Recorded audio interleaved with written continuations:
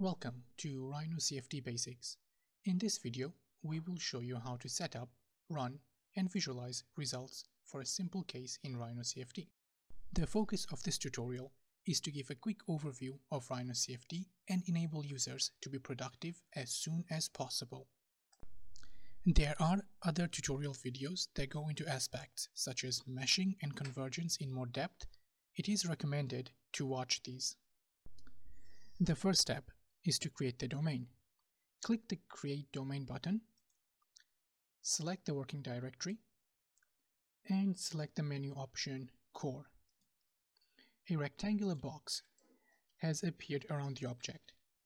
This is the domain, and the flow will be modeled within this volume. The domain can be resized using the gumball. For this case, we need the domain to be smaller than the height of the ellipse. This is to make sure it can be modeled as 2D. Now we need to expand the domain in the X and the Y axis to make sure it has enough room to capture the interaction between the flow and the object. Next, we need to create an inlet and outlet so that the fluid can enter and exit the domain. This can be easily done by right-clicking on the main menu icon. You'll notice that we have the option to make any side of the domain a wall, an outlet, or an inlet.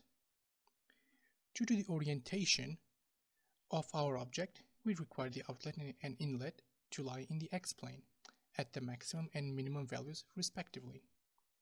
To do this, make X min flow equal yes and X max open equal yes. Next, click on Settings next to X min and enter an inlet velocity. Enter 1 meters per second in the X direction and click OK until all menus are closed. The inlet and outlet will appear at either end of the domain. The inlet will have an arrow pointing in the direction of the flow, and we can see here it is pointing towards the ellipse. If you want to access these options again, you can either re-enter the domain faces menu or double-click on either object and click Attributes. Next, we can set up the grid around the ellipse. The grid essentially subdivides the domain into a lot of small control volumes in which the Navier-Stokes equations are evaluated.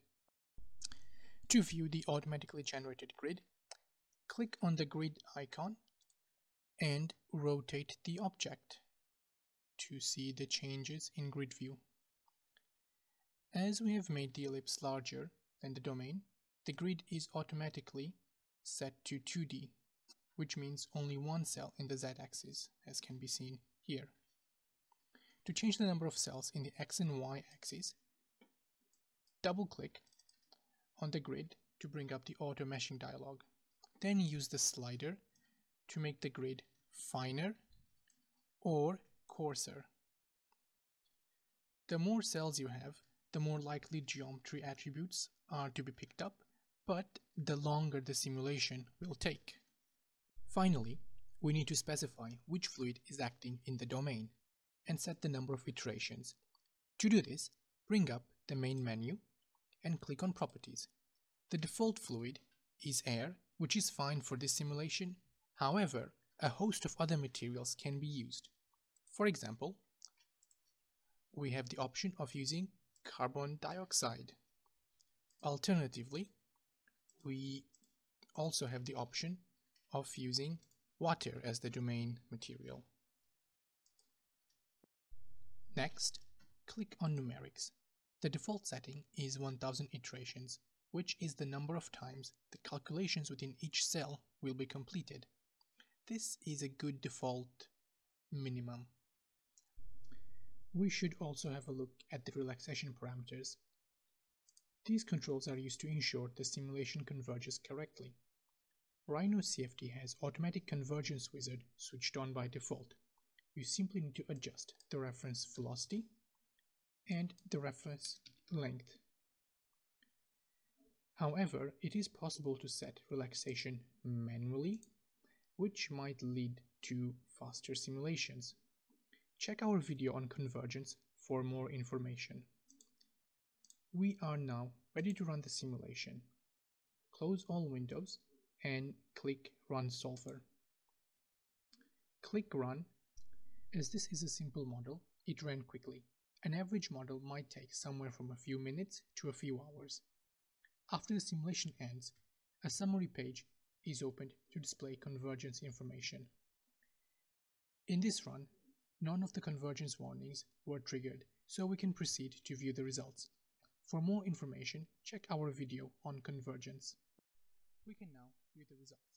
Click on Load Results. A box with variables such as pressure, density, and velocity will appear, along with the cut plane. The cut plane can be rotated and moved around. As expected, there is a small region of flow velocity at the leading edge, where the flow is being stopped by the ellipse. Inspecting the rest of the flow field, there is another larger area of flow velocity in the wake of the ellipse, which is also to be expected. Try loading vectors to see the direction of the flow.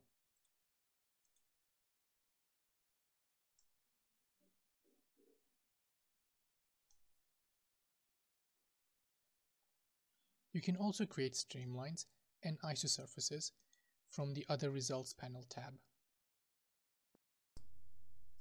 Thank you for watching this Rhino CFD Basics video. If you have any trouble, please visit www.rhinocfd.com.